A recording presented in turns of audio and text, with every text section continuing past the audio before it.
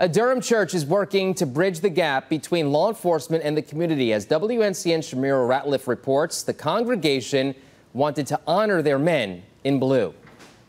We want to stand with our police officers who have a very difficult job. Sunday's sermon at Kings Park International Church in Durham was all about heroes, those in the Bible and those in the congregation.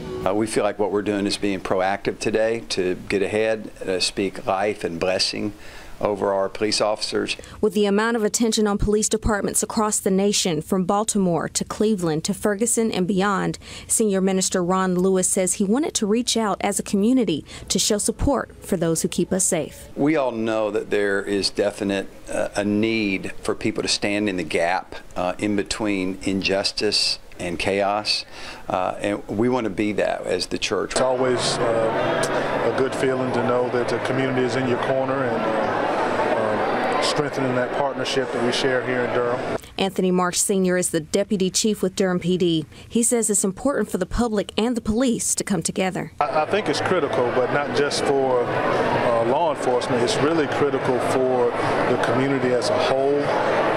As I said when I was speaking, police are the people.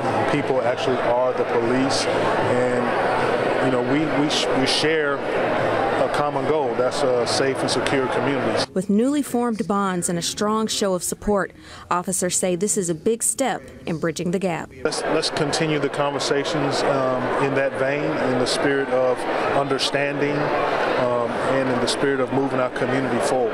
Shamira Ratliff, WNCN News.